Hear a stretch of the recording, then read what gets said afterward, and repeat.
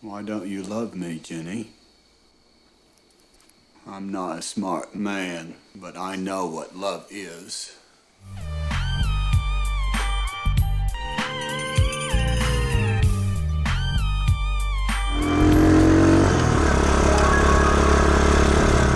How's it going, everybody? Welcome to Weird Yellow Bike. My name is TJ and this is my Honda CT90 from 1970. I've owned this bike for a couple years now, and today I wanted to do a long-term review in terms of what does it cost to maintain a bike like this. I had bought the bike for $1,000 way before values for these things started to go up, and right off the bat it needed a lot of things done. I took it to the shop maybe twice, and for both of those visits they were about $200. And initially they just thought it had something to do with the carburetor. Pretty much the original setup before I got all the plastic parts just looked like a cheap filter. You could get it on Amazon for like $14. But then eventually we went back to OEM carburetor, and along the way the headlamp went out, and so right off the bat I paid about $70 for this particular unit. However, I paid $50 prior because when I was scouring eBay for parts I accidentally bought a K1 version. And the reason why I say K1 is this model is a K2. It lasted from 1970 I believe to 1973. The K1 went from, I believe, 1968 to 1970. So pretty much I paid almost $140 for the headlamp alone. I made the same mistake when I was trying to figure out this tank situation. The reason why the carburetor was getting clogged up was because this tank had rust in it initially. And so what they recommended was essentially just acid wash the tank and then afterwards put a ceramic coating in it. So what the shop told me was I had to buy a tank in order for them to do the operation. Like, they wouldn't touch this tank at all initially. So I bought the tank, and I believe that was another $70 that I had to pay out of pocket. So I bring that to the shop and they said, we don't know why you bought a tank when we could just clearly do it on our own. Now, what they hadn't known was that I sent it over to a shop up north to get that thing ceramic coated, so their service was $140. And so they pretty much said I wasted my time and energy and money to get that tank filled up. So they recommended to use this tank, the same one that they told me not to use, and then, you know, they went along and just did the same procedure for it. So having the headlamp replaced, plus this, plus the service of the acid wash or whatever procedure that they did, was probably about a $400 visit. So as you can imagine, I was pretty dissatisfied with that shop, but at least the bike was running. But it would only run for maybe a couple miles at a time. Yep,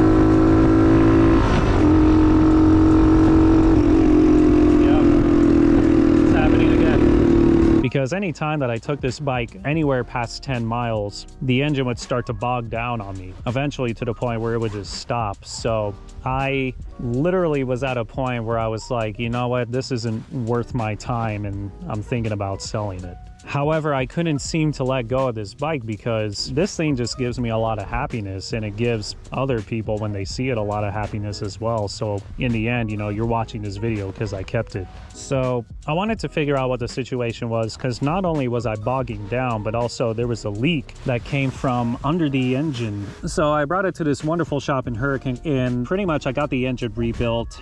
I had the shock boots replaced, and I got a new chain. I had to get the battery replaced and the electricals fixed. This part literally just snapped off. I had to get a new spark plug. I think I had to have the tail lamp replaced as well. Ugh.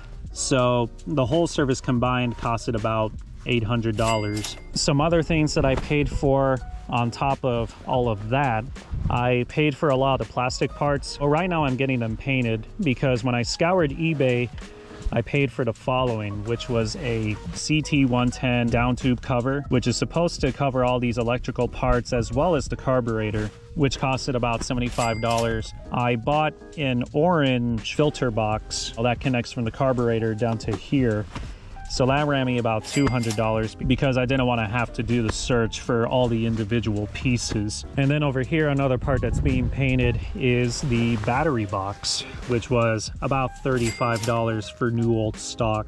So today I picked up my bike from the shop. The bill was $82 because they did an oil change, as well as do some tune-ups on the brakes, and also they inspected the fork, which unfortunately is leaking, and it's not because of the shock boot. It has nothing to do with anything on here. It has everything to do, according to them, with something inside of the fork itself where it has a lubricant and it's actually pushing up and then leaking out. That's something that I had never heard of, as well as they told me that was pretty much a rare incident that they don't normally run into. So I have to deal with that issue. And while I had them inspected, they were talking about other parts that I would possibly need in the future that I would need to take care of. Some of which would include a new brake cable, some new drum brake pads. I also want them to switch out the old headlamp bucket with a new one and install some lights, as well as fix the needle.